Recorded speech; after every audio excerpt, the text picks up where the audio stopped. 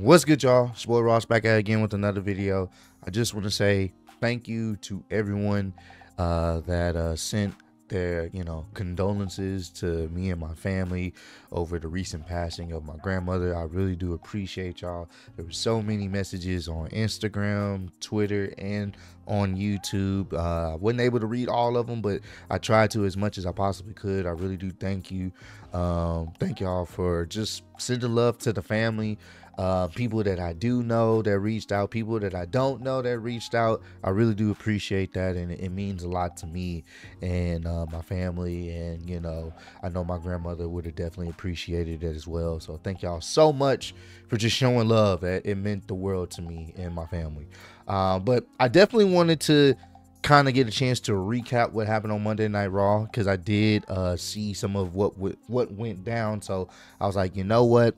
I want to record and, kind of get my thoughts and opinions, since this is the go home show, or this, the go home show for Monday Night Raw for Bash in Berlin.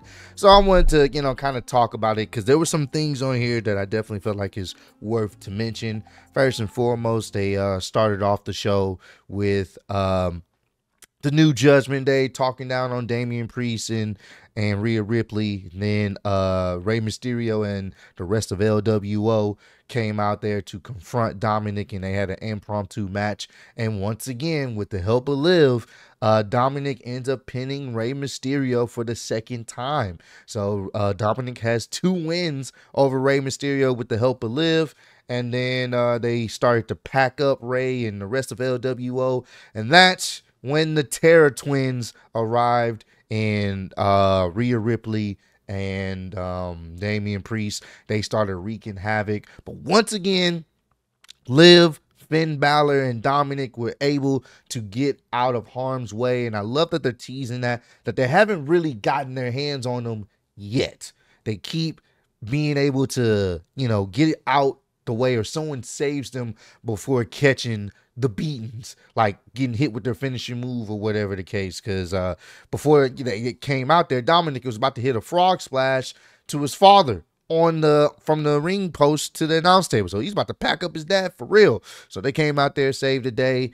And I like that once again, Finn Balor, Liv, and Dominic, they're up at the top of the ramp trying to, get away. And the people that take the punishment is JD and Carlito. So they're still teasing that, and hopefully we get more of that for the tag team match at Bash in Berlin. I'm looking forward to it. It should be a good time, so I can't wait to see how that plays out. But enjoyable segment. This crowd was definitely hot too, from the clips that I had seen or whatnot.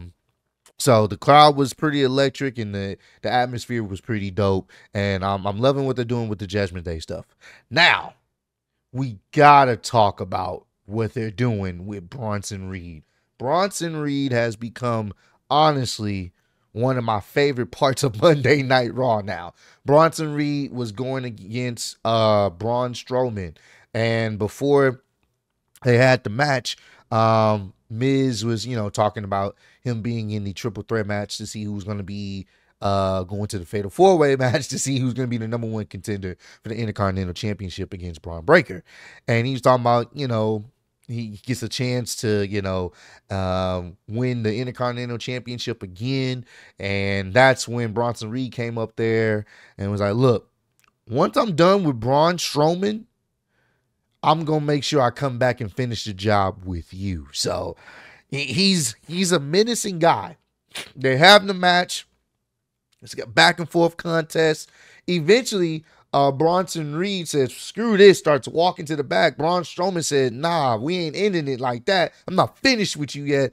They start brawling in the backstage area. This actually was cool to see, because you rarely see wrestlers nowadays brawl in the backstage area, especially like all the way to the parking lot. It's not a common thing, but when you do see it, it seems special. And this was one of those situations.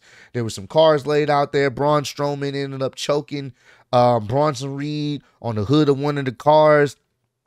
And it got to a point where Bronson Reed ended up picking up a steel pipe and started beating the hell out of Braun Strowman with it. Had him laying across the hood of the car. Bronson Reed goes up to this little ledge above the car and hits a tsunami while Braun Strowman is laying on the hood of the car, busted out all the windows, had some sparks coming from the car.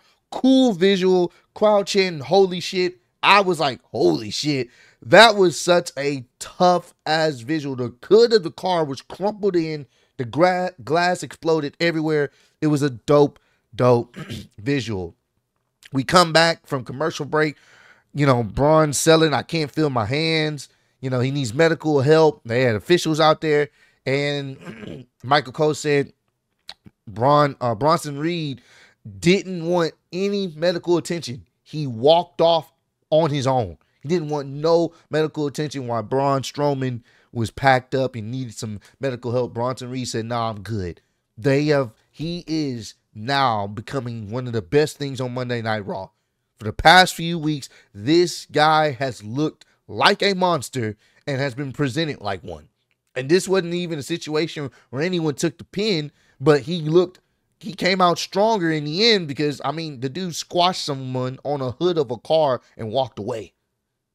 Oh, this was good. This is good. They're doing the same thing they did with Braun Breaker. There's a whole lot of Brauns in this situation. But they're doing the same thing what they did with Braun Breaker, where he was just destroying people. He packed up Ricochet, threw him through a windshield, and now he's in AEW. You know what I'm saying? And they're doing the same thing there. And now they're building up Bronson Reed. He's becoming a fan favorite. People want to see him destroy people. I love what they're doing with Bronson Reed. They got something here. He's becoming one of the best parts of Monday Night Raw, becoming one of my favorite parts of the show because he's going to crash out and fuck somebody up. Fucking love it. So good. Very entertaining stuff. We also got to talk about the Drew McIntyre promo, and this was really, really fun and creative of how they had CM Punk attack Drew. So Drew's essentially talking like, look, CM Punk, he just doesn't know when to quit, and it's the fans' fault. It's y'all fault because y'all got him thinking he can hang with me, and now he's willingly wanting to have a strap match with me. Like, I don't get it. Like, it's y'all fault. So every time I hit him with the strap, with the strap as we're restrained and he gets welts and bruises, it's going to be all on y'all. And it was such a good heel promo from Drew McIntyre. But the entire time, CM Punk's under the ring. In fact, he was on Instagram Live listening to fucking Drew talking shit, and he was under the ring the entire time. That shit was funny. His music hit. He goes up top. He starts attacking him with the belt, the strap, but then Drew gets the upper hand. He's about to attack him, but then CM Punk flips him over onto the announce table. Then he starts whooping him like a government mule, start beating him up, and then that's when security gets out there and tries to separate him, and Drew hightails it out of there. No words were needed to be said. Everything was shown that what to expect Saturday at Bash in Berlin. This was, like I said, this was funny. It was hilarious. The fact that he was live streaming on Instagram Live while Drew was talking shit, put the phone down and went to handle business, then to pick it back up. That was great, man. I can't wait to see this match. This match is it's gonna be great. It's gonna be fun, and it's easily the best feud on WWE television right now. So damn good. And the last thing I want to talk about is Uncle Howdy having his match debut, Bo Dallas, against Chad Gable, man. And this was such a it was a good moment because recently it was the recent passing of Bray Wyatt not too long ago, like the 1 year anniversary. So to see him go out there and kill it, the crowd was into it, and it was a solid match. Uncle Howdy ended up winning, as a lot of us expected. And it was a beautiful moment. I will say this: Chad Gable sells the Sister Abigail the best. It's like he plants his head into the mat. Such a beautiful sell. Chad Gable, you be killing it with the selling of the Sister Abigail. But Uncle Howdy ends up winning. and the crowd was really into this match, and it was dope to see this. And I think I seen some footage after the cameras went off. He pointed as he's walking up the ramp. He pointed up to the air, essentially, saying, "Hey, this is for you, bro. This is for you, Bray." And it's just a beautiful moment, man. And to see Bray's legacy still being, shown to us, storytelling and ideas being shown on television, is a beautiful thing. So I don't know where they're gonna go with the Y6. I don't know if they're gonna continue feuding with American Made or whatnot. We'll see. But it was a good moment, good way to end off the show. And like I said, I was able to catch up on some of the things because I love wrestling, and wrestling helps me kind of escape from the everyday struggles and what I'm maybe dealing with. I can watch wrestling, sit back and enjoy the show, and that's exactly what I did here. So definitely wanted to make this video so that way I can kind of at least give y'all opinions on what I thought happened on this week's show.